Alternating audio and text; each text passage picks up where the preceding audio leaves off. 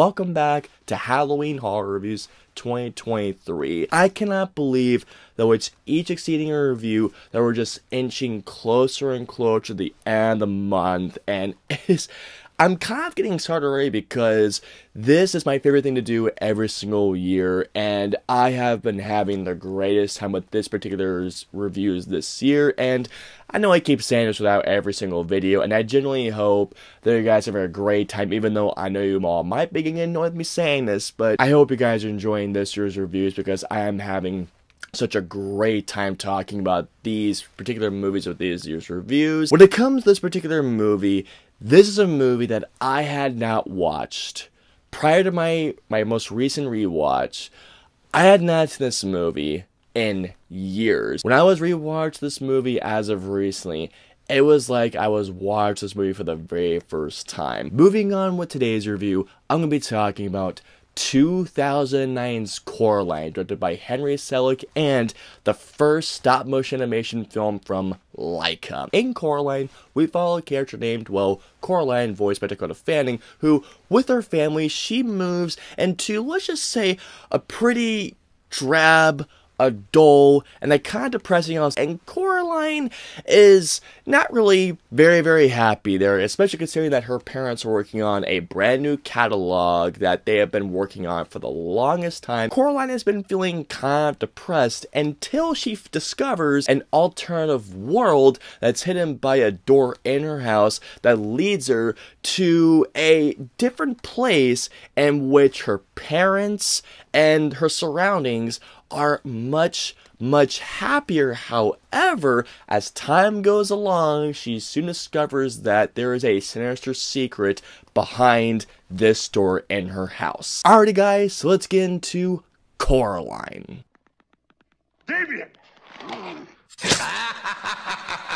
This is a movie that, to say the least, I cannot describe to you all the wonder that Coraline is. I need to talk about the first time I saw Coraline, because the first time I saw Coraline was actually a very special experience for me. I believe I was about to go into my, if I'm not mistaken, it was probably my sophomore year of high school, if I'm not mistaken, but anyways, in summertime, my mother and mine had taken my brother and I on a weekend vacation to Atlanta. This place actually had a built-in movie theater, and the movie theater was particularly amazing by this towards the imagination, but it was just a nice little movie theater that you could go to every single night with some really nice programming. There was one day where I was looking through the programming and I saw that Coraline was being shown. It was a movie that I'd wanted to see for a very long time because the trailers looked absolutely amazing. So that afternoon, my brother and I went to go to the movies, and I think we were,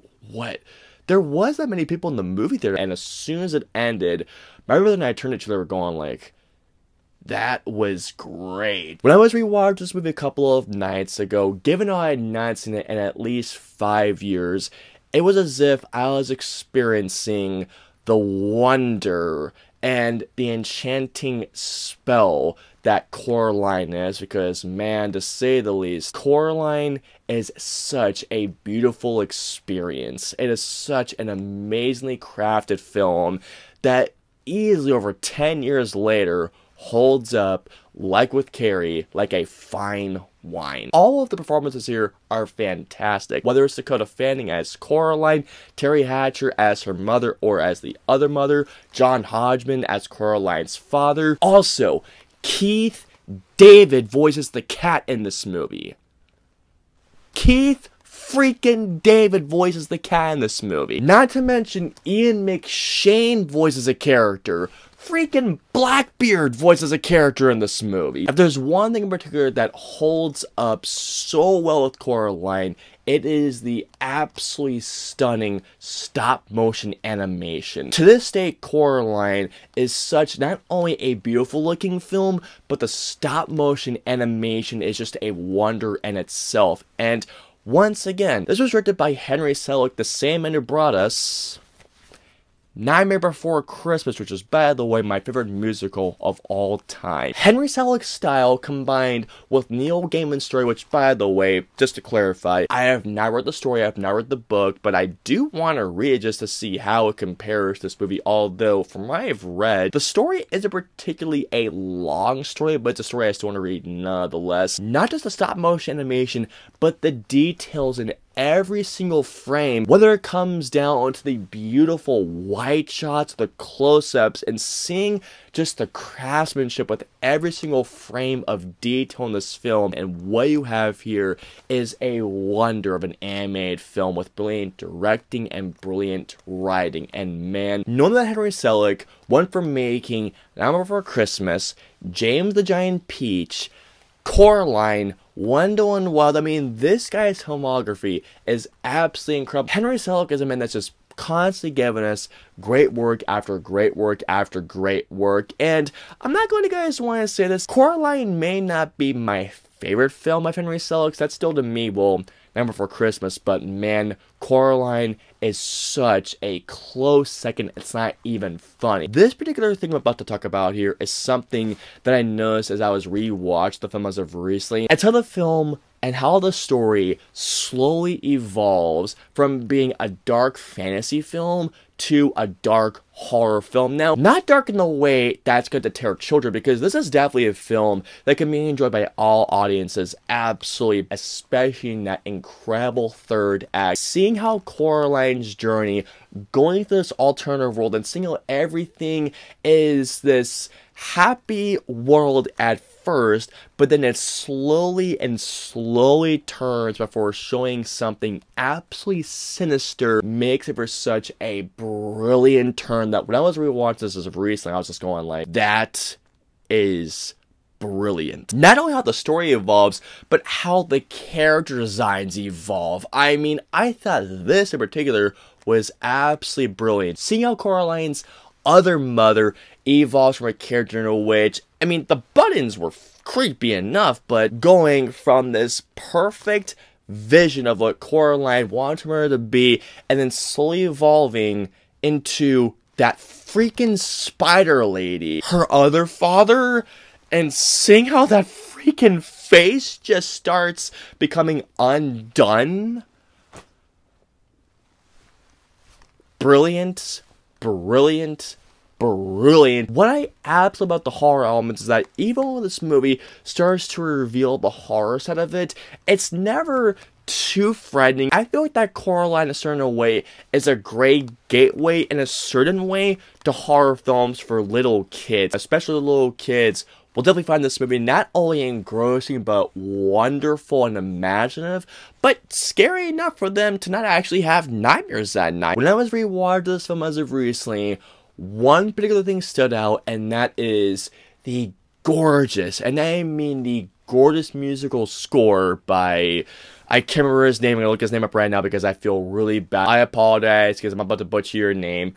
Bruno Kuleas, I believe that's how I pronounce his name. A beautiful and a wondrous score that from the moment that you watch this movie, it is a score combined with beautiful visuals that immediately suck you in. I mentioned this earlier, but I have to bring this up again. Coraline's third act is awesome to say the least. The deconstruction of the other dimension I thought was again so cool but so imaginative, and once you see Coraline going back into her own reality and the suspense, by the way, of seeing that hand going after Coraline, my freaking god, it is awesome. The ending to Coraline itself, beautiful ending. Just a beautiful ending. Enough said. Happy purge, you old fuck! Nothing against the movie itself. Coraline isn't quite my favorite film by LAIKA. To me, that's Kubo and the Two Strings. But again, that's nothing against this movie at all.